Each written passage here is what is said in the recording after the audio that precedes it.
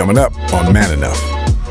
Once Jalen began to fully express themselves, like it was new for me. And Jalen has been a great teacher because all the work we do around the man box and masculinity and breaking out of the man box, the glue that keeps that man box together is homophobia and heterosexism. Mm-hmm. So we're always unpacking it, but to live it and to really be prepared for it. I mean, I was as prepared as a father could be. Being man enough, what does that mean? It's really manly to mess up, admit you're wrong, and then grow. I couldn't accept that I was evil. So maybe I'm broken, but those broken things could be corrected. Intimacy between a father and a son is me just wanting to put my head in your lap. I love you, son. You haven't called me benevolent sexist, but my experience is women are better. Even if it's a positive, it's still not equality. I don't blame men for that. I just blame the system. This is Man Enough. Hello, friends. Welcome to Man Enough. Yes. Hi, Liz. Hi, Justin. What's up, Jamie? Oh, I'm just happy to see you both. Mm-hmm. Liz looks so wonderful in her yellow. I know. We're both in gray. You guys are in simpatico. Yeah. We are. It's like, I don't know why I thought of Ghostbusters when I saw your jumpsuit. Ooh. But it's like, because it wasn't yellow, but there's just something bright. Ghostbustery about it. She's wearing like a bright yellow jumpsuit. What is the Ghostbusters theme? You can't make me sing it. You don't just do it.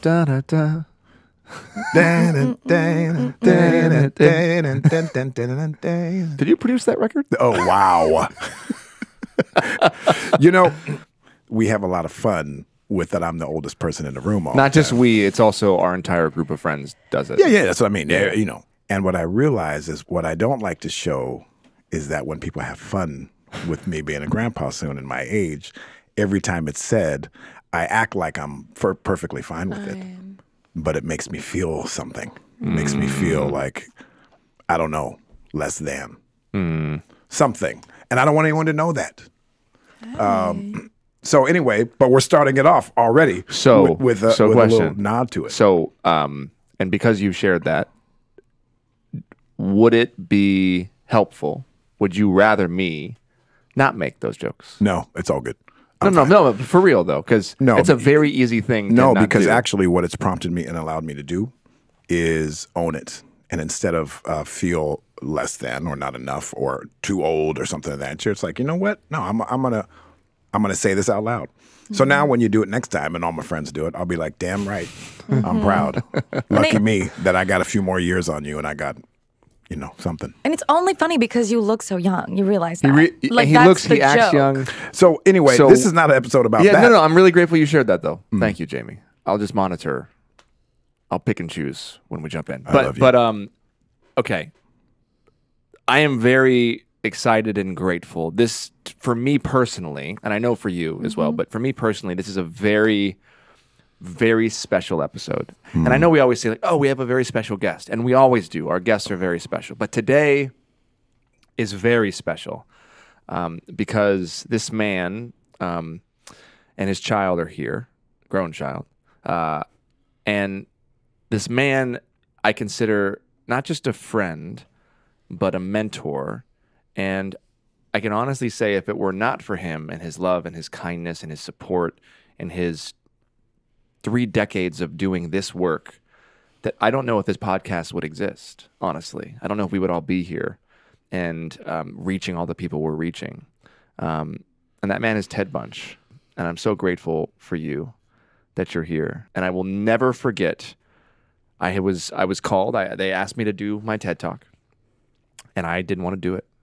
I did not feel like I was worthy, like I was enough. I had not been in the gender equality space for long enough. I didn't know what I had to offer. I had this platform. I was a celebrity kind of, and that's why they wanted me to do it. And I was willing to talk about it, but I didn't feel like I had anything really to say. And this man, who is a hero in this space, welcomed me in. There was no that man machismo masculinity stuff. No, he welcomed me in. He said, "Brother, we need you." And he gave me time, and he shared space with me, and he helped me, and he gave me ideas and thoughts. And he's been doing that for me ever since. When I have a speech, when I'm wanting to impact young people, I ask him about the work that he's doing in his research, and he always stops. He gives me time. He read my book and he gave me notes. He printed out every piece of paper. He couldn't just read it on his computer. He printed it out, and we talked about it for hours. And I love him dearly, and the work that him and Tony Porter do at A Call to Men. And I am so excited to meet Jalen Bunch, who is here as well. Just thank you both so much for coming on, because you've been a father to so many people. And now we get to see what that looks like in action. Yes. So Ted Bunch is an author, educator, activist, lecturer who's internationally recognized for his efforts to prevent violence against women while promoting a healthy, respectful manhood through his work with an incredible organization we all love and support, and encourage you to love and support, A Call to Men. He's leading a voice on issues of manhood, male socialization, promoting healthy manhood, and preventing violence against all women and girls. And he does it so beautifully.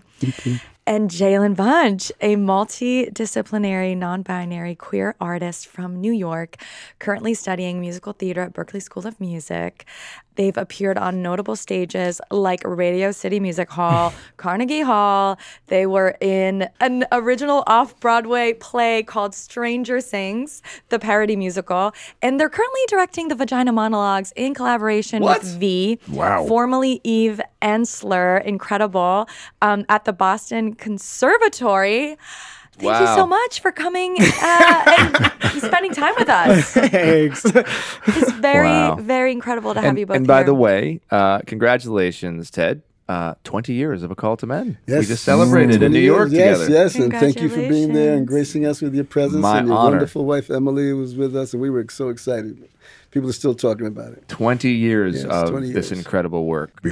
Right before the camera started rolling, I saw you put your arm on your child and sent love, and you guys looked at each other, and that was like really sweet to just see. And I'm curious, can you just tell us what that was about? What was that connection that you were making just then? Well, gratitude, love, pride, appreciation, being a father and modeling the best version of myself that I can to all of my children, and especially, I think Jalen, because he's taught me they have taught me, his pronouns are they, them, have taught me the most about authenticity and vulnerability. So it's wonderful that I get to practice that. And so that touch, I've always been an affectionate father like that, always. But the touch is important. And it was just letting him know he knows what it means. What do you think what did that mean to you? Excuse me, they know what it means. Forgive me.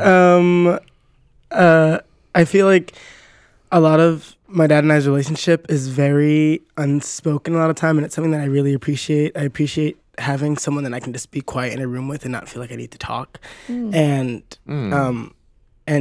me and my dad are the same way, as in, and I talk to my friends about this all the time, actually, randomly, just that we'll be in the same room together and he'll give me a touch or I'll give him a look, and we both just understand what that means, and we don't need to say anything, and it just goes a really, really long way. I mean, since I was a kid, it's always been, when I go off to school, it's always been a touch, or when I'm going off to school, because he knew that I get a little embarrassed if he yelled, "I love you," he'll look at me and go, "I love you." Aww.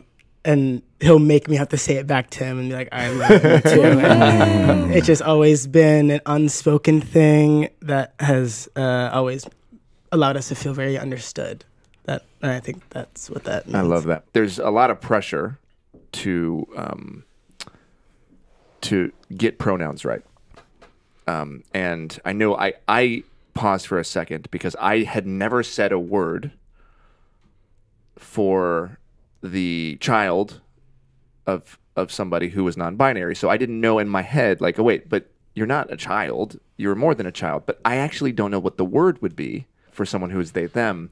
So I was thinking to myself, oh, is child the right word? I hope I didn't offend them. And then when you corrected yourself, it made me feel like I could take a little bit of a breath. It was no big thing for you. You're just like, this is my daddy. And I'm sure for a lot of their life, they were your son. And so there's still like this reprogramming that has to happen. I just appreciate the space that I felt there. You know, look, generally, if something like that happens on a show, let's just be real. Most of the comments we get that are like angry about misgendering come from like cis white people that maybe are feeling like they need to defend. I rarely see that from non-binary or trans folks who seem to have a lot more compassion and space given. So I just wanted to just speak that and acknowledge that. And I don't think I've ever heard a father correct himself in that way, and the grace you gave. I just thought that was really sweet. I mean, when I came out as non-binary, my dad, one of the first texts I got was, "Am I still allowed to call you my son?" And I said, "Of course you are. Like I am still your son. I just identify otherwise." Because I like in my head, because my dad has always called me his son just as like a nickname in general. It's always been, "Hey, son."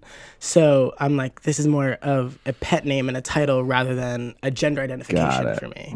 Yeah. It's relationship based. Yeah. Oof. I'd love to unpack these things. I don't know if we want to go there now or, yeah. So thank you.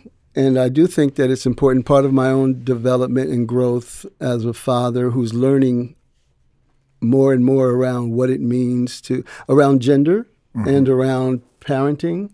And so Jalen's been wonderful.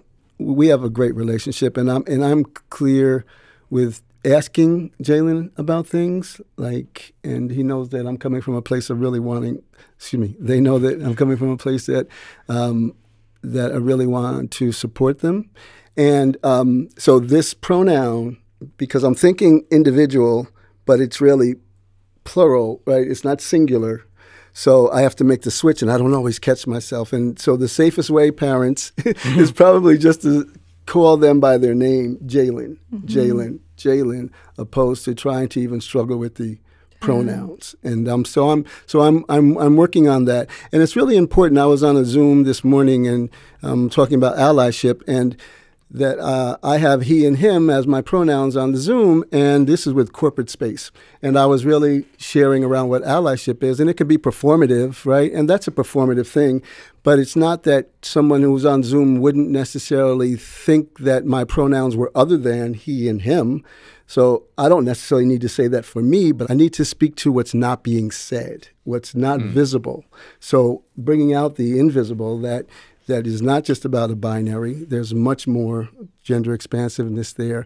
And Jalen has been a great teacher of what that is for me. And even in the work that I do, because all the work we do around the man box and masculinity and breaking out of the man box, the glue that keeps that man box together is homophobia and heterosexism. So we're always unpacking it. But to live it and to really be prepared for it, I mean, I was as prepared as a father could be. I can't think of anybody more prepared than Ted Bunch. And even with that, once Jalen began to fully express themselves, like it was new for me, right? Because from the time he was 2, I was like, from the time Jalen was 2, I was like really expecting that he was going to be gay. And I'm going to say expecting, right? There was an expectation, and I was excited about it, actually. I thought it could really be, I think I may have said to you one time, I think he was being bullied in school. It was like 6th or 7th grade, and the school psychologist called. I knew what the bullying was about, and we had talked about being gay. I knew I could hold that space. Like, I can give all that love. I got a lot of love, and I can give it, I can hold that space. So while I thought I was ready, when Jalen actually began to fully express themselves, Because I remember, I take all my kids to the nail salon, pedicures and manicures, all of them, right? And you see all of us come in there, right? It's something else, right? Yeah. Because there's three other male-identified kids, and then there's Jalen, who's gender non-binary, and then there's two female identified. So all the guys come in there, and Jalen, we're all there, and it's just cool. But I remember they wanted to get their nails painted. And as ready as I thought I was, in my mind, I was like, oh, man. I hope it's black or purple or something dark, right? And I had to put that in check. Like, that's my stuff, right? And I forget what the first color was, but then the next time we went, it got a little brighter and brighter. But by then, I had made the adjustment because it's me. It's not them, right? It's me. It's my stuff. With all the awareness that I had, I also wasn't prepared for everything. And a lot of it has to do with safety, right? Safety, being bullied, being picked on, being a black, queer, young adult. Like all that means and around his safety. So anyway. Wow, beautiful. I think one of the most remarkable things about your story together is that Jalen talks about not actually coming out to you, but actually just becoming yourself and being truthful to who you are. And to me, it connects so much with the conversation around masculinity, where I think I feel like I can get through men or they'll, again, feel more receptive to these messages if we talk about how the man box gets them away from who they actually are, right? Yes. So can you talk about that, Jalen, what it was because I think it's a revolutionary way to talk about coming out. I think coming out is this burden on queer people. But can you speak to what it meant for you? Yeah. So I dated girls for a really long time. And then as I started to pull away from that and people started to feel that, and I was like, I've always been a more effeminate person, but I was always like pushing that side of me down because I was doing a lot of sports. I need to be rougher and tougher and more violent, and I just wasn't into that. Like there was one point where I actually remember distinctly, I was maybe like 10 years old and I was in football, and then I started getting afraid of being tackled. And that was like a moment that I was like, okay, something's different here. And then I was starting to get into theater and stuff, and I was subconsciously embracing more of my feminine sides, but still dating girls. And that felt like, okay, this is how I am latching still onto my masculinity, even though at this point I was having thoughts. And the people around me were starting to catch on to that. And that's when the bullying really started. And I left that school, went to a Catholic high school, which was interesting. I was there and I felt that being in theater especially, and being black in theater, was really a point of I can't sacrifice myself for anybody else. Like at the end of the day, I'm going to be in a box, so I might as well look good while I'm in the box. And that was really a moment for me where I was like, okay, I was learning to latch onto my blackness and solidify myself in my blackness because I was, being told by doing theater that I was being less black, that I was appeasing the white man. And then once I graduated and was able to not be in Catholic school, not have to wear a uniform, and fully decide on what I wanted to be perceived as every day, I had come out as gay, and I was really like trying to, come into myself, and, no one was surprised. I was changing my hair and doing all this stuff and just being more outward and presenting myself energetically more outwardly. And it became for me that, like, you can accept me or you cannot. And if you don't, that's not my responsibility. Yeah. That just means you're not someone that's meant to be in my life. And then there was a moment in one of my classes, and we were going around asking for pronouns, and then I said they, them on accident. And I like stopped myself, and my teacher was like, are you sure?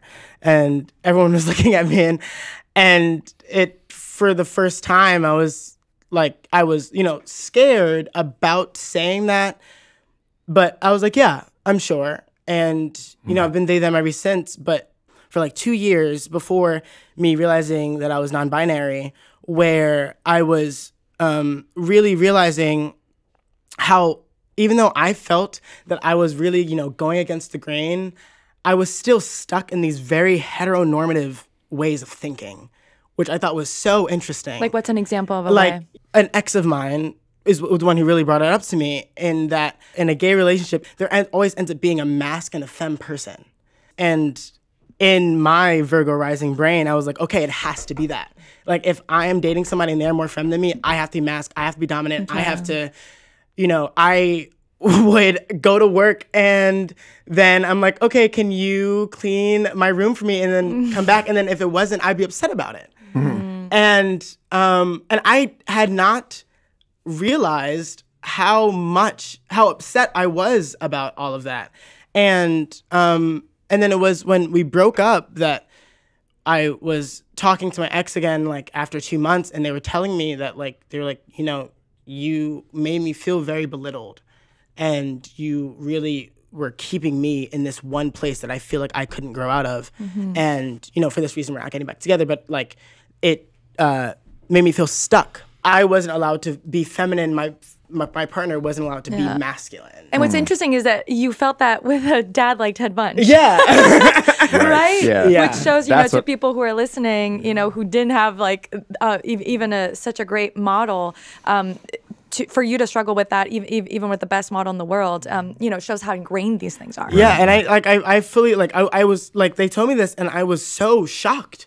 I had no idea, especially being, like, in an environment that I grew up in with my family, where, embracing your femininity and all that parts of you is so awesomely accepted. I still was having my own things that were holding me back from really understanding myself. And once I realized I was non-binary and came out as such and really started to embrace that part of me, then, like, I don't know, everything, like, I feel like I became softer and just more welcoming and receiving to all parts of everything, and not feeling, or like, rather, I'm also now more conscious of what I am now doing to how I am keeping people in boxes or trying not to, and really trying to be more outward about that. I really appreciate any chance to dig into some of this stuff, because I feel like there are so many listeners, but also just people in general, that are learning, but also don't know where to learn, and are not able to ask questions because they don't have anybody in their life who is non-binary. And as we know from having Alok on our show, when they said we need to have compassion over comprehension, right? You don't have to understand somebody to love them, which is the problem. Like, we have so many people around our country right now with all of the anti-trans bills and various things, where there's just no space for love first. There's no space for human first. It's just straight up, I don't understand non-binary. I don't understand trans. Therefore, they're not people, or that doesn't work, or that's not real. I think it's just important that, we open that conversation. So for you, I'm just curious, what does it mean to be non-binary? For me, being non-binary means to be nothing and everything at once. It feels like I am embracing, like, every single cell and part of me with whole heart and without restriction or preference and discrimination against any other side.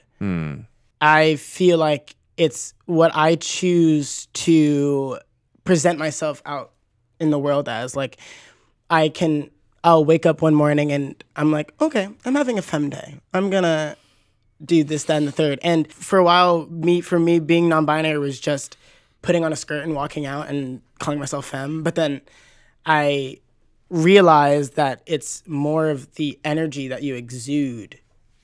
I want you to look at me and be confused. Even if I'm wearing a suit, and you're like, that is a gentleman, but there's a question mark at the end. And Interesting. Is it almost? It's almost like the antidote to the gender war, in some way, where it's like it's what your dad has spent his life trying to break men free of the man box, and in some ways, it's as if being gender binary is just it's flipping it off. It's a rejection, as if it's a response to the boxes that we have put men and women in. And I don't, is that even right to say? I don't know if that's, but just based on what you're saying, it's what it feels like. It's like well, fuck you. No, I'm not going to be that. I refuse to be this thing. And you know what? I refuse to be that thing. I'm me. Exactly. Tell us quickly why a call to men. Now, we know that all of us, everybody has work to do. Women, non-binary, all genders have work to do. All races, everybody has work to do. But we know that men are in a position of power that others are not. And we have the ability to oppress and to keep things alive and hold people back. So I believe this is part of the reason why the work is around men, so we can be transformed. Correct. Tell us a little bit about it. So, yeah, Call to Men, we founded it 20 years ago, Tony Porter and I, and we was really born out of actually the battered women's movement. That we were both working. I was running the largest domestic violence program in the country for domestic violence offenders, 600 men a week, all court-mandated men. These are men who were violent and violating orders of protection, those kind of things in New York City. And it became clear, Tony actually came to me with this idea, because he was doing similar work in upstate New York. He came to me with this idea around talking to men, really looking at the issue of violence, discrimination, sexual harassment, all those things, looking at it and going upstream to preventing it from happening in the first place, prevention, right? Because if we look at domestic violence or sexual assault, for example, while the overwhelming majority of violence against women and girls and the queer community actually is men's violence, most men are not violent, but we're silent about those that are, and that's as much of the problem as the violence and abuse is. In other words, those men are actually counting on us not to say something. So much so that if I see a man hit his wife or girlfriend and I walk over to him and I say, knock it off, what does he say to me? Mind your business, right? That's our collective socialization. So we wanted to go upstream to speak to the silence that if most of us are doing the right thing and think we're living the best lives that we can, that let's peel back some of that and talk about why aren't men confronting other men? Why aren't men challenging other men about what's happening? And that really has to do with our collective socialization, that we're taught that we lean toward giving men the benefit of the doubt, that we are taught to see women and girls as having less value than men and boys, that we're taught that on some level women are the property of men, and we're taught that women and girls are sexual objects. That's embedded in the socialization of men, of manhood, of patriarchy, not embedded in our DNA. That's really important. Like, this is not innately in us. It's actually something that we're taught. So we just started doing this work, and we went deeper and wider. And as we're unpacking and pulling back these layers, we're getting more into, well, it's really around masculinity, manhood, how we're taught, how we pass this teaching down to our boys, male privilege, entitlements, all of these things. And so that's how A Call to Men was really born. And we have a way of doing that doesn't indict men simply for being men. Very important. Yes, very important. Very important. That it's an invitation and not an indictment. And it's not about calling somebody out, but calling someone in. And we believe that we're all swimming in the same water. We've all inherited whatever it is, these constructs that we're operating from, we've all inherited this stuff.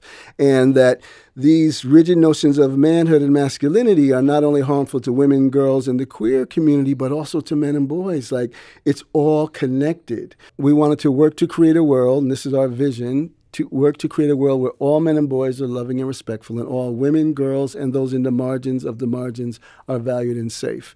And so to your point, Jamie, we know that men are the key to it because we hold the resources, we hold the power. If women could have ended violence against them, would have happened already. If black folks could have ended racism, would have happened already. Like those who are in the dominant culture need to take responsibility for those behaviors. I love it. I feel like, too, because you had said that this is stuff that we're not inherently this, but we've learned it. And a lot of people have said to me, people say I was taught it. And then they'll say, well, I was never in a classroom. My parents didn't teach me this. You tell me when I learned it. Unconsciously, we hear these things. Like, I was thinking about songs. You know, there's a couple songs I just cannot stand. I've never bought it. I don't listen to it deliberately, but it plays on the radio when you go to the supermarket. It's going around. And then one day, the song comes on, and I know all the words.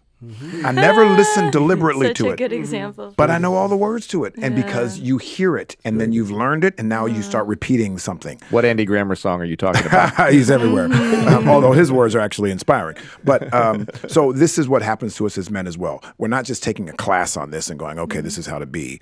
But we are getting all these things that we then start repeating before we know it. And it's in the air that we breathe. Right? That's right. It's like the hum of the refrigerator. You don't hear it until you pay attention to it, right? They say, "Oh yeah, it is on," right? Because when we talk about these things, it really is. Well, here's an example. Just end this sentence for your audience, right?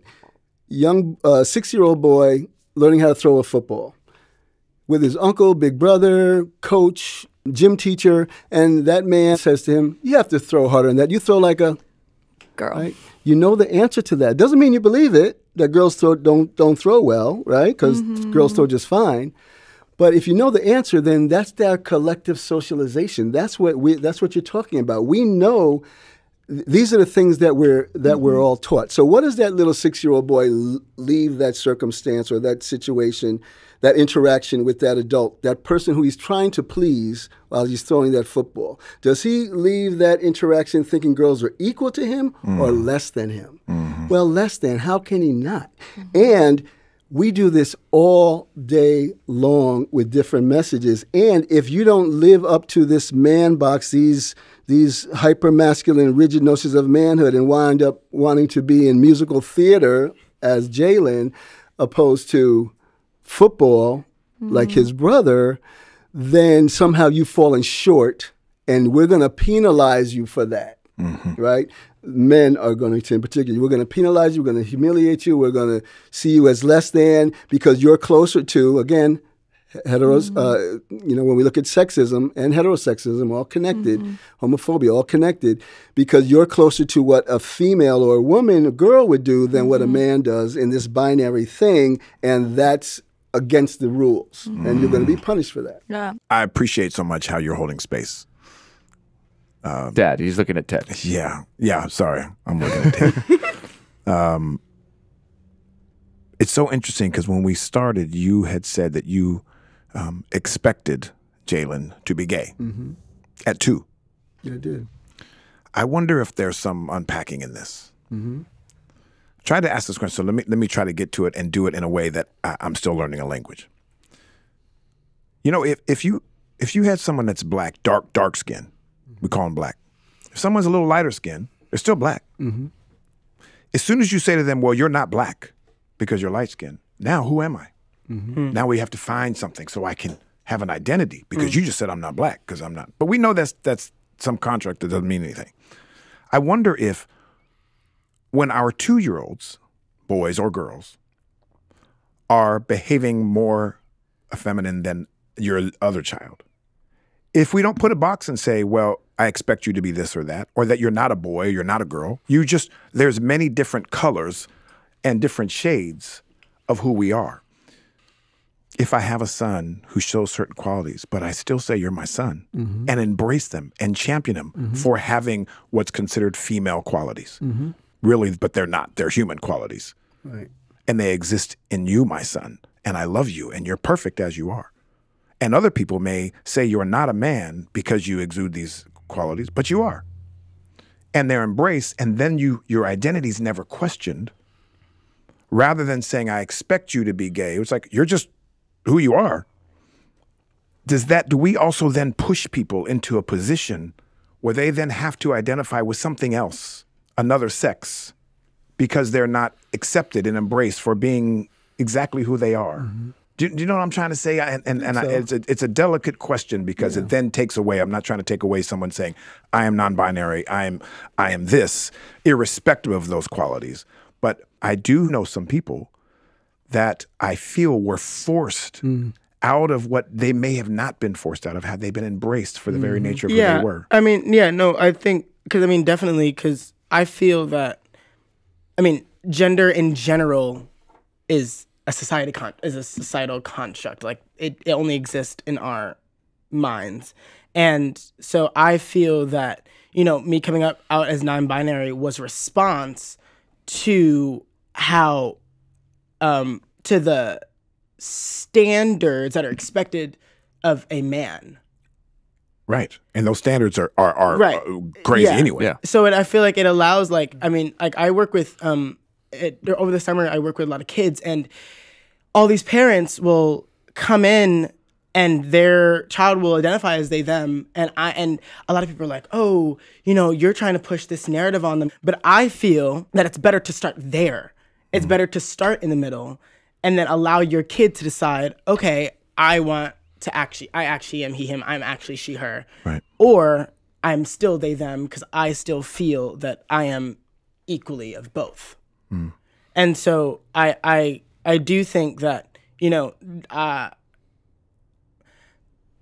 I'm about to get canceled by the non-binary community. I do feel we're all getting canceled. Hey, Jalen, we're all getting canceled. That's the name of the episode. I do feel that it's a response. But this is an important conversation. Yeah. This is important. Sorry, I didn't hear We're the last allowed. thing that you This said. is where we learn, when we can have conversations that are meant with respect and love and care. And I don't fully understand. I'm trying to work through it. Will you help me? Will I help you with a white person who's black and has an experience? And if we do it with love and care, this is maybe where we can grow without the fear of being canceled. Yeah. And I hope we feel. Can I offer something because this is an important conversation, but I think it's any definitions create issues, right? Even what gender non-binary even creates an issue. Where if we were, and I feel like your mom and I did this with you and tried to do it with all of our children, is that let that child reveal who they are to us. It wasn't around gender or anything else. It was around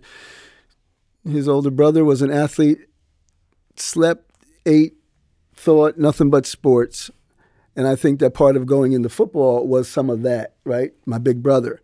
Even though when I say since 2 years old, because whenever it's also the fact that their dad has 25 I was going to biceps. say, I can't even fit my arm. Look at my bodybuilder father. Yeah.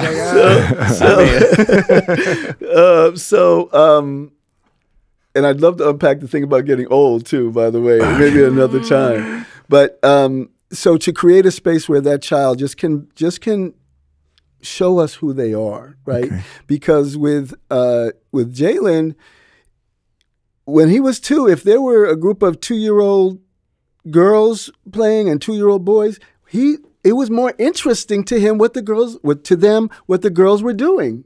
It just was. And I didn't have any judgment on that. So it was like, okay, you want to do this, you want to do that, you want to do this, you want to do that? Sure, that's fine. And so it was really, and then the creative arts things started to come up, and singing and dancing and acting, all these things. And you could see the light in their eye change when they were involved with those things. So it wasn't football or lacrosse or anything else, right? So I think we have to expose our children to a lot of things and see what they grab onto. Yeah. And so I didn't have judgment around that. Their mom didn't have judgment around that. So I think that really allowed not only to flourish, but to be healthy in that flourishing. Because what often happens, and I see this, and one of the other children who I hold space for as a father came to us as a friend of Jalen's, who she's with her mom, Erica. Erica, yes, but her father passed away when she was very young. But I think that what Erica is also gender non-binary, she's queer, and felt something at home and comfortable where she could lean in and say, call me dad, and lean into that, right? And so we have to create that space for our children. I think that's really important. And then because there's so many children who wind up getting kicked out of the house, wind up on the street, wind up having to sell their bodies in order to survive. Like there's so much around these queer kids that all this pain and hurt and disapproval and not belonging and all of these other things that we really have to, it just doesn't make any sense, you know? And the parents, dads in particular, anyone listening out there, like we miss out on so much. Like we're missing out on a lot, not just the child, but we're missing out on so much. So I do think that if we create an environment where the kid exposes us to who they are. For Joshua, it was sports. For Jalen, it was creative arts and all the things that went along with that. So I don't feel like I directed it in any way. And I felt like I allowed space for Jalen to show us who Jalen is. And when you're queer, and I can speak as a queer person, like being queer is like the least important part about me in a way, in the way that I view myself. Like I'm so much... Like, I don't think about that all the time. And I think part of why I came out so late is because I came out when I was in my 30s as like bi. And I was like, I'm bi, but I'm not like that bi. Like, I don't need to like, it's one of many things that are important to my identity. But because society says you must be straight and everything is organized in that way, or again, according to the gender non-binary, it becomes this like, this identity that I wonder if it's, it takes up more space than maybe even people want it to take up in their lives. Does that make sense? Yeah. Where like you're a performer, you're so many things. Yeah, there's so much more. Yeah. There's so much more. And yet, yeah, I know that it takes up space. It's also, we have to think about the country as a whole. Yeah, I'm not saying this is I think it's also important to hold space for the conversation because the reason that it takes up so much space is because in some ways I think it has to, because there's such a rebellion and an opposition to the fact that they even exist. Yes. So I just want to also make sure that it's like, but it is a and they're doing it on purpose, right? The people who are doing these anti-trans laws, and you know, it's a deliberate way to have us talk about it, and then for them to point to us and tell voters, see, they don't care about you. They only care about this one, you know, portion of the population. It's a really sophisticated tactic, and so both are true, right? We want to talk about it, but we also don't want it to become their identity. Like, and I'm trying to take responsibility myself, and the question, by the way, Ted, with you was not directly at you, but rather us. And I know some people that have children who are already saying, when the boy is playing with girls or dancing, they say, "Oh, he's not really a boy." Whatever, or you know, or the girls, he's a tomboy. Or we already, because they express themselves in certain ways, then we tell them and start judging, or that they're not enough, or that they're not who they are, right? Yes. And I'm not saying you did that. No, but I want to clarify do it, and something that puts people on an island. Yes. So let me clarify. I'm glad you brought that up so I can clarify it, because I wasn't clear enough. So that now we know our children. I know who Jalen is at 2 years, when he was born, to 2 years old to now. I know who Jalen is, and I'm sorry about that. So I'm not saying that a child who's at 2 years old, who may be male identified, who may be who's spending a lot of time with the girls who are in that space, that means that child is gay. I'm not saying that at all. Of course not. But with my child and all the things that I knew and the energy and all the things that I just was not surprised at all, and didn't want to do anything that would shame Jalen about any choices or interests that he had. Excuse me, that they had, right? So that was my journey, but that's not to say that every child any child who might find the femme things more interesting than the masculine is. Yeah, that makes sense. I just think this is such an amazing conversation, because it's modeling the messiness, and I think we need to be more messy. Yeah. I just think in general we have to be allowed to be messy and imperfect, because none of us have it all figured out. Things are changing. You're not going to like intentionally misgender your child. No. You're a fucking amazing dad, excuse my language. And you guys love each other. And we're asking questions. And, you know, there's even a part of you that's like, am I going to get canceled by the non-binary community? Like, there's so much fear around the conversation for you, for me as a straight white person. Like, it's just, I love this because it's messy and we need these conversations right now. Because there are some black people that are not able to have the same conversation about race as maybe myself. 100%.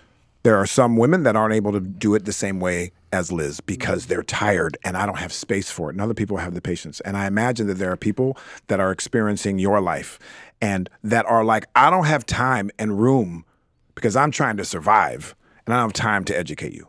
And that has to be okay too. And then there are times in people like yourself who's willing to have the conversation. So it's okay to be messy with those of us who are, you know, but the point of this platform is to have these conversations and to be messy. This can't. I'm not saying this can happen in every dining room, coffee shop, lunch hall around the country, but we exist to model the conversation so that it can happen in private spaces. And I just believe that if this conversation happened more, if we had more fathers like this man right here, and we led with vulnerability, and held this space, I think the world would look very different. You know, and the bravery that you have coming on the show, being with your dad, talking about this. I think this is exactly why we do what we do. And it's up to us to learn. In other words, when I mess up on the pronouns, it's not Jalen's responsibility to correct me. It's on me. Beautiful. Right? And like this is really important that we don't that we don't put that additional burden onto to that particular person or to that group. And we have this wonderful family group chat. I really want to join your family. Oh, man. I just want to be a fly on the wall. It's beautiful. It's beautiful. Hey, can I just sneak in there sometime? Beautiful. It's you beautiful. just like add Justin Baldoni just for like a day. It's beautiful. It's beautiful. And we were talking about pronouns. And I remember when Jalen first told me, it was probably 6 months, maybe not that much before he told everyone else. And I was encouraging him, you know, will you let your siblings know? Will you let everyone know? And I think he came to me because they came to me because we have this relationship. And then I caught myself and said, no, it's really like, let me go to our people. And I think I asked, do you mind if I share it with them? Because I felt like it was putting a lot on.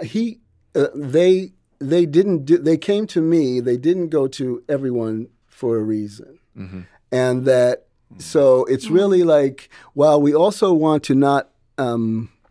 People have to make their own choices, and we don't want to out. I'm talking parents now. We don't want to out anyone. We want them to make their own. And actually, I didn't even feel like he was coming out. I felt, like they were coming out. I felt like they were inviting me in. Right? It's different, right? That I felt like they were inviting me in more so than they were coming out. Because I was ready. I was like, let's have a coming out party, right? Which is interesting because your life has been about calling people in, and then and this is what I think is so special, and why we do this work, why I wrote the book for boys, why you wrote the book for men, why you do A Call to Men, while this podcast exists, is like you became a safe space. And because you became a safe space, they came to you. I have one observation. I have one observation that I think for anybody listening, or for you even, just so you don't beat yourself up too much, a lot of the times that you have quote unquote misgendered, which and just said he over they, is when I see you thinking about a time. Right? True. And I just want and I'm not a neuroscientist, but just based on what I know about neuroscience, you're talking about a memory, and in your mind, that's true. They were your son. So I just want to create some space for you so that you don't leave this and be like, oh my God, I'm so sorry I did this like 50 times, or for any listeners, because I'm watching a father coming to terms with his child's new pronoun, but a lot of the memories are cemented when it wasn't they, it was he. It wasn't, it was your son before they came out. So I just want to share that because we cannot be expected to then reprogram our brains overnight, because for 18 years it was a he. And that's fair, and that's also why I try to, like, I'm not gonna ever get angry at my parents, especially for it, because I'm like, I know that in your memory, it is he. And once I became they, them, I did become a different person. Yeah. And it's okay to acknowledge that, or to, you know, still see that person as he, him, because that's what I was. And those memories are beautiful. And I still say that. I mean, even with like my dad calling me son, like I was like, I am still your son. I've been your son for 20 years, and I'm still gonna be your son. I just now I'm your son with they, them on the end. That's so mature of you and So empathetic, Yeah, and I just want to acknowledge you for that. Thank you. But I'd like anyways. to ask you a question, Ted. And just before I do, I just got teary-eyed by you sharing that with him. It's one of the things I love about you. You held space for that. That you said that to an older black man and gave him permission to not feel like he was messing up or something. I don't know why it moved me. I don't know why I'm crying right now, because you're crying. And I appreciate that about you. Ted, will you tell us, just to pivot a little bit, can you list 5 things, maybe, or it could be 4 or 6, but I'm going to say 5, things that you think men need to unlearn?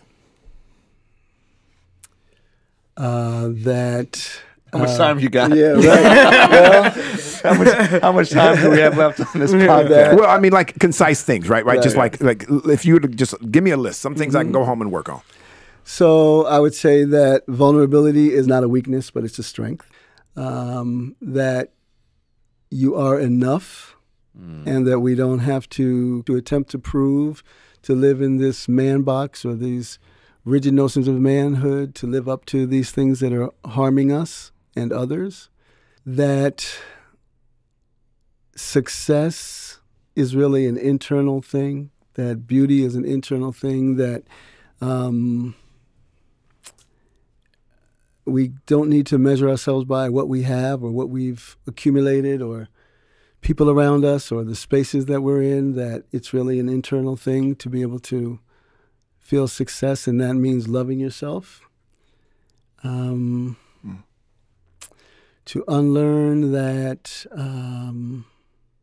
that we don't need to objectify women, that it's not about the conquest, but about the humanity of women.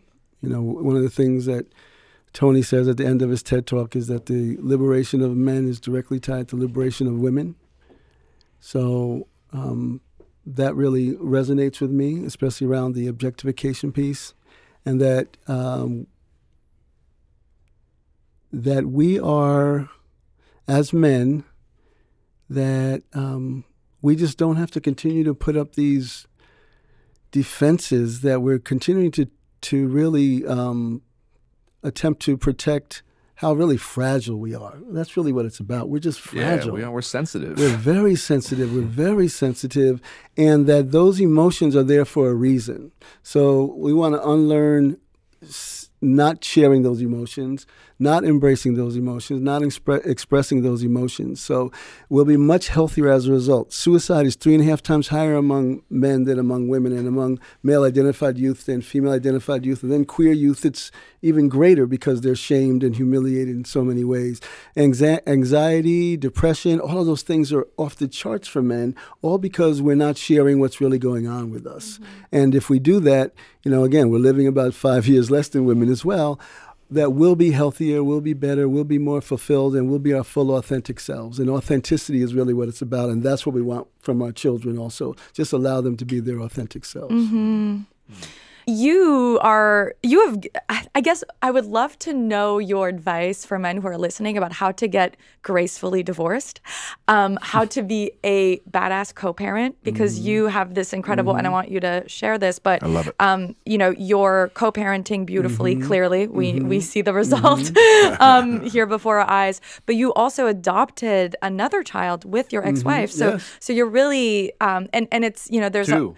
You've adopted, you're right. Well, so we have, Officially, so officially, one of them is we have legal guardianship over, and we adopted him together 2 years after our divorce. Exactly. Yeah. After being divorced, he was a teenager, and then there's 2 other young folks, Erica and Matt, whose father had passed away, and I hold that space for them. Mm-hmm. Their father passed away when they were young. They call me dad, and for all intents and purposes, that's the space that I hold for them. And he It's calls beautiful. them. And I was introductor to Erica as this is his daughter. Right. Exactly. Yeah. Justin was like, no, he's 4 kids. Yeah. Well, It's beautiful. So it's 3 biological and then 3 adopted. I think that's so beautiful and so different and such a model for people who are listening. So what have you learned, for people who are co-parenting with someone that they're romantically involved with, what have you learned from co-parenting with someone you're not romantically involved with? So, and we were married, Jalen's mom and I were married 20 years. Wow. And grew apart, but we were very clear that the children were the most important thing. And we actually had many conversations to get to that point prior to our divorce, therapy, other things. So there was a pretty healthy transition. And all I can say is that love transcends everything. Like, I went into this thing, and their mom also, that love. It's about love for these children. We are in group chats together. We do activities together. She's involved with a wonderful man who she loves, the kids love, I love.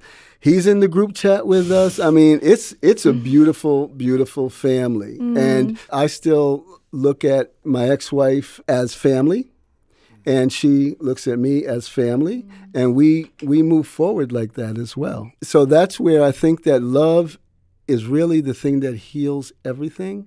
And for the men out there who are really having challenges, like, it's so much easier to do it through love than through the tension and the animosity and the anger. It just is. So I really feel like it's on us. That's right. To really do everything we can to create that space. Right? How old was Jalen when you guys got divorced? It's 11, 10.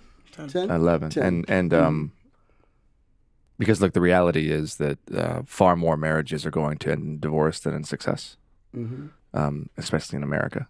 And they don't all end up like yours or like Jamie, who is best friends with his former wife, who's like another mom to his kids. His wife and his ex-wife are best friends. It's just the sweetest thing. It's just like your family. Yeah, that's the way it and should in the be. Baha'i writings, specifically in the Baha'i writings, while divorce is strongly discouraged, we're told that if one does get a divorce, that love should transform from that of a husband and wife into that of a brother and a sister. Yeah. So I'm just curious, maybe for you, Jalen, do you remember that conversation? And what was that like? Like, how did your parents do it maybe different in terms of when they split up when you were younger? Like, could you feel that there was still love there and how they handled it? Yeah, definitely. Like, I never saw my parents fight, ever. And it was more, I noticed it when I was younger, my dad usually would be watching movies downstairs, and I'd smell popcorn, and I'm like, oh my God, I'm going to go watch a movie with him really quick. And I'd sneak away. And there was one night where I was going down to do so because I saw the basement light on. So I was like, oh, you must watch a movie. And I came down to the parents talking. And that's when I was like, okay, something's changing. And you could just intuitively feel it. Yeah. I was like, I don't know what you're really they're sensitive, though. talking. Yeah. So I was like, I don't know what they're talking about, but it doesn't feel light. And that happened like maybe like twice. But even so, like even then, like I still had no idea because also even when they were having these arguments that felt these conversations that felt heavier, there were still whispers, and so I really never understood it to be anger because I never saw it like as respect. Anger. Yeah. And so then once they told me, I wasn't very shocked. How did they tell you? They sat me and my brother down in my mom's room, and they were just like, we have to tell you guys something. We love each other a lot, but we're gonna be living separate houses. We're getting a divorce. We still love each other. And my dad was like, I'm still and he made sure to emphasize that he's still going to be literally 5 minutes away, which he is and was. So it didn't feel like, and then it finished, and I had a moment of, I went back downstairs to like play my video games again, and I sat and I didn't really understand what exactly it meant. And I think I still don't even see it as divorce, honestly, because the transition was really so smooth. And being that it was when I was 10, I also don't remember those years all that well. So in my head, they've been co-parenting kind of all my life. The love that they've had for each other has never changed. And I've never felt that change. Beautiful. And so Love it and was just for me. respect. Yeah. That I was like, oh, I have 2 houses now. This is awesome. Yeah. I remember that also, Jay. When I remember you coming down the stairs. There are a lot of amazing, wonderful people who end up in divorce. Yeah. Who don't water that plant correctly so that it ends up this poisonous thing. And what you obviously were able to do is to see the end in the beginning. So like I have said to some of my friends who are thinking about divorcing, like, okay, before you divorce, before you go there, let's talk this out. What would you like this to be if you divorce? Let's see 4 or 5 years ahead from now. What do you want it to look like? Yeah. It's not, and you put it out there like, I'd like to have a relationship like what you just said. Yeah, I'd like to get along with my ex-wife. I don't have toxic stuff going on. I don't want to meet a new woman and have them hate each other and then the kids go back and forth. Okay, what do you think it's going to take to get there? Because if you don't do these steps, it will be that thing that you hate. So that's going to mean from this point forward, treat them with respect, honor. Make sure your children don't ever hear you badmouth your ex-wife. Make sure that, like, when my wife, who I'm married to now, came in, I said to her, by the way, you don't have to marry me, of course. But if you do, know that my ex-wife is always going to be honored. She's not going to be there's nothing romantic, but I'm going to always honor her. And my son will never hear me say anything disparagingly about her. Of course. And what my son got to see was Natasha come in, my now wife, and say to him, oh my God, I met your mom. She's so beautiful. Yes. She's so wonderful. And my ex-wife, Tara, said, hey, Nak, my son, you are so lucky to be around her. He then had permission to love both people because there wasn't that. But I also helped foster that. They did as well. So it requires work. And I've been witness to that. I've actually we've had multiple friends going through potential divorces, and I've heard Jamie say, I don't care what she's saying about you to your kids. Right. You do not engage. That's right. I don't care how, because look, this is what happens, and we've had many friends where, unfortunately, based on whatever happens, their actions, no one ever really knows. The woman says terrible things about the man to the kids, and Jamie says, I don't care what she says. You do not say one bad word about your wife, about their mother to your kids. And if he's saying the same thing, that the kids are protecting you, said that the most important thing, well, what's most important for the kids? Don't pit them against each other. Use the kids. And it takes a maturity, and we make mistakes and all that. But you clearly have demonstrated that, as well as your the mothers of your children. Yes. And I didn't feel the need to win. Right, like. Right, that's another one. There you go. Right, that's right. Because what is the win? The win is this is the win. This is winning. Yeah. There's no doubt about it. That group. Chat? No, that's winning. This is winning, and so I didn't feel the need to always be right. I didn't feel the need to win. I just wanted to have love and peace and like to support in any way that I could. Right. Because I knew that these kids were going to benefit from that. Yeah. Right. And that therefore I would benefit from it. So So it's been beautiful and wonderful, and I've just been blessed, and I appreciate the time with you all to be able to share that too. So sweet. It's so important. I actually love the whole idea. You said you didn't want to win. I do want to win. Mm-hmm. But the win isn't about my win. The win is what's the collective win. Yes. Yeah. So if once you identify what is the win, now I want to win that. Yes. So therefore I do want to win. You're right. Yeah. As long as you frame it. Right. You're right. Not at the expense of her. Yeah. Agreed. I just want to win. Right. And then look the product of it. Said Right that here. on our show, right? If I win, she loses. That's right. Right. Right? And if you win, they lose. That's no doubt about it. Yeah. And look at it right here. The fruit is here. Yeah. We see it. And we men do set the tone from that perspective, because oftentimes the tear has come from men. Right. more often than not. Probably, I would think. If they're willing to look at it. If they're willing to look at it. That's right. Not to say, hold on, Well, not to say that the terror doesn't come from from women, because it does. This is true. And we know, but it's important. One of the things I love so much about getting to witness brothership with my best friend Jamie and with other men, because other men come to us quite a bit. And really come to Jamie, and I get to witness some of the things Jamie says. No matter what a man is saying, and we have heard complaints, and we've heard men being like, oh, she did this, and she said this to my kids, and she said this, and you can feel the anger. No matter how bad it sounds, he'll always say, okay, but what's your part? I didn't do anything. No. But what did you do? What? Sure. And maybe she's right, but you're not totally innocent here. It takes two. And I really appreciate that. Yeah, that's being a friend. And I love that that's being a real friend, that you hold our brother's feet to the fire and you say, great. And that's the work that you're doing. That's right. When we say a call to men, that's the work that you're doing, right? Calling men in. Let's talk about how we can be better, and let's be accountable for that. And that's really important. And before we go, there's one thing that I want to ask you, because as you know, my book came out, and you and I had a few conversations about it. And specifically, there's something that I've been talking a lot about, and I've been quoting you on national TV and interviews and the work with the Call to Men. And it was a conversation you and I had. It was before I was going to go speak.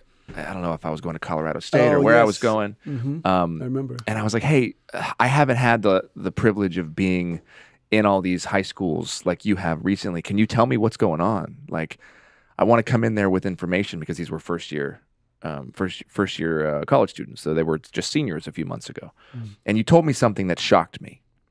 And you said in your work all around the country, you basically were conducting surveys with all these boys before you would take them into the training program. And you found that 78% of all of the senior boys did not know the definition of consent.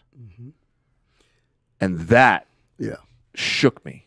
Yeah. Can we just talk about that for 1 second? Yeah. So we have a Live Respect curriculum, which is life skills and well-being for boys and young men, and it's focused on for middle school and high schools. And we wrote it with Scholastic. And so if you're listening to this and you work with a high school, please consider looking up A Call to Men and bringing this program into your school. Yes, thank you. So we surveyed kids from all over the country, affluent private schools, under-resourced public schools, white communities, black communities, indigenous communities, and we did this survey asking questions as we're writing this curriculum. One of the things that we asked them was, can you define consent? And it was actually 19% of boys could define consent. It was 80%, 8 out of 10, 81%, 8 out of 10 could not define consent, right? Which explains a lot. I've been that's saying close. 78. It's close. Well, no, Yeah, it's I mean, close, 80 is a much more powerful number than 78. Let's just be honest. Because I only know because I saw a lot of 78s in high school. Wishing I would have seen those 80s. But that explains a lot, doesn't it? I mean, if we look at sexual assault in the military, very high. Sexual assault on college campuses, very high. Girls and women between 16 and 24 at the highest risk for being sexually assaulted, because our boys think no means try harder or get her drunk, because they're not taught anything different. They're taught about the conquest. And you just keep going. After the curriculum, right.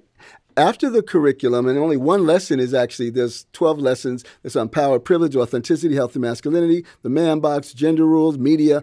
One is on consent and sexual assault. That number went from 19 to 75% could define consent. Do you know how much prevention that is? You know how many women you have saved from sexual assault? Not only women, but also the young men who would now be jammed up. Right? I'm not excusing their behavior. I'm just saying that their lives are not impacted also because they know how to interact respectfully. They know now that her yes, or their partner's yes, whoever they may partner with, needs to be at least as enthusiastic as his. That if her body is rigid, or if that person's body is rigid, that says something to you. It has to be a yes. It has to be enthusiastic yes. So yeah, the Live Respect curriculum is amazing, and our boys just aren't taught these things. They're taught to objectify women and girls, and so we learn about sex from porn.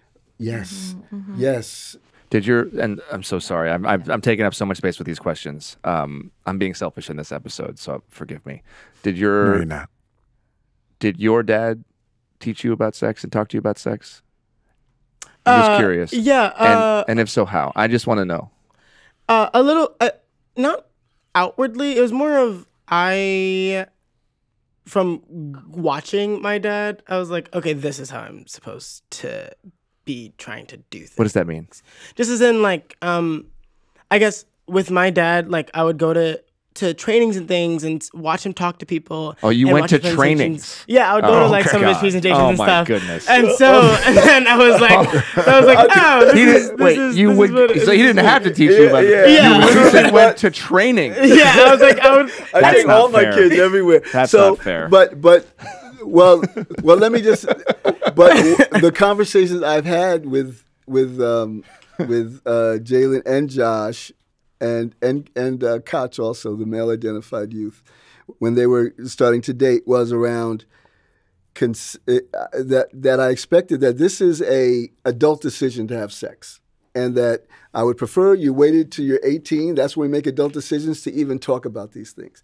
So now I'm going to have a conversation with you as if you're having sex, because we also have to talk about consent. This was, you started. Joshua started dating at about 15 or 16. So when I saw they started dating, Jalen was about the same. About the same, yeah. And so then I'm having conversations. Okay, now this is what consent is. This is what respect and value is. This is what reciprocity is, right? Be respectful if you have a partner, like. Yeah, like they're not just there to serve Liz you. is all about reciprocity. That's my love language. Right? Now, I didn't want them to engage, any of the children to engage that early, but I also don't want them to be in a situation that now we're dealing with some really serious issues. So I had both of the conversations, one around abstinence and then another, but if you're not, this is what a condom is and so forth. What would you say to parents who are maybe love it. who are afraid to talk to their kids about it and who maybe want to preserve the innocence for as long as possible? Because what do we know? We know that 10-year-olds, 9-year-olds are finding porn. The second any boy in a classroom has a phone, your child can be exposed to pornography. And I do believe that there's an innate want for parents to just maintain the innocence of their children. And at the same time, I do believe that we have to prepare. So what would you say to these parents? We absolutely have to. We have to prepare. And the porn that they're seeing is extreme. It's not like, when I was 10 and saw the Uncle's magazine, it was like what you'd see in the mall for Victoria's Secret's ads. You know what I mean? This is extreme. It's degrading. It's abusive. It's very problematic. It also cuts them off from who they are. So I would say to them that have the conversation with your kids. You have to have the conversation. And it's going to be uncomfortable. And I remember my kids were even kind of like, do we really have to talk about this, as their hands are over their ears, But yes, we do. And even if it means turning your back and that person and the child turning their back and just having a conversation, like that's okay. A lot of people are not having that. Yeah, but at least to have the conversation, having them ask questions, all of those kinds of things, that there's no judgment. You're not going to be punished for anything you share with me. That's one of the things I've always had with my kids. Like, we'll deal with whatever it is. Like, you're not going to be, you have like, there's some immunity attached to being honest. So yes, those conversations have to happen. And if we don't have them, somebody else is going to. It might be the pornography site or other older kids who are going to have them doing harmful things. They will be doing harmful things. And if I can also add to that, like, I want to even more emphasize that it is important to be able to hold space for your child. As one, I feel like I would be in a lot more different situations had I felt like I could not go to my parents, and had they hadn't had these conversations earlier in life, even whether they knew I was doing whatever or not, it's still important to hold that space so that when it does happen, you can still go to your parents and ask these questions and have your questions answered. So you've been you feel like you've been in situations where, because of your parents, you've been able to navigate them. Yeah, absolutely. Oh, wow. Well, thank you. Yeah, so much. we always end with a question, and I feel like we're going to get a record in terms of the best answer. So what does it mean for you to be man enough? Or what does it mean to be man enough? Wow. To embrace my whole self, my insecurities, my frailties, to appreciate all of the things that I do bring, the characteristics I have, the space that I hold for folks. So being man enough to me is really fully accepting myself. How about you, Jam?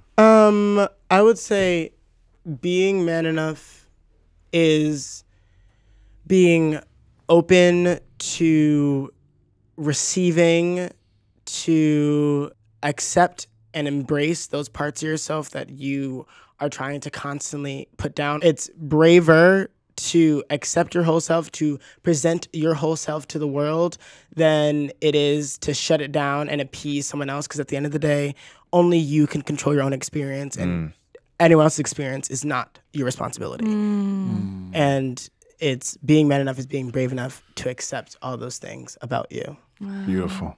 How proud must you be? Come on now. So wonderful. Well, you both are so much more than enough. Thank you. And again, thank you. Thank you, Justin. Thank you for welcoming me into this community and for teaching me how to be an ally and what it means to fight.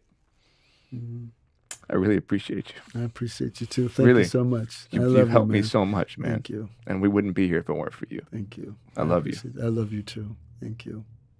All right. I got to stop crying on this show. I feel like I got nothing left when I get home to my family. I cry it all out here. And I need to leave some tears so that my kids can see them. They see them. I'm not apologizing for crying. I just I need them to be. I got a model like Ted. I got nothing left when I get home. Doing great. Hey, Liz, where do people find our podcast? manenough.com/podcast. And please support the incredible work of our friends at A Call to Men. They have inspired the work of Man Enough. And whenever you're ready, I know the president of this movie studio. You got an internship here, whenever you want it. I'll be back here tomorrow. You gotta finish this year of school. And since I know you want to be a director, anytime I'm on a set directing a movie, you can come and you can intern and you can shadow. That's beautiful. All right? It's on record. It's on record. Oh, it is. And that president he was talking about happens to be me. So it's on record from him. This was a job interview. Very nice. That's So you want an internship, anything? very nice. We'll get wow, that's gorgeous. All right. something going for you. All right. Until next time, I'm Justin Baldoni. I'm Liz Plank. And I'm Jamie Heath. And this is exactly why we do Man Enough.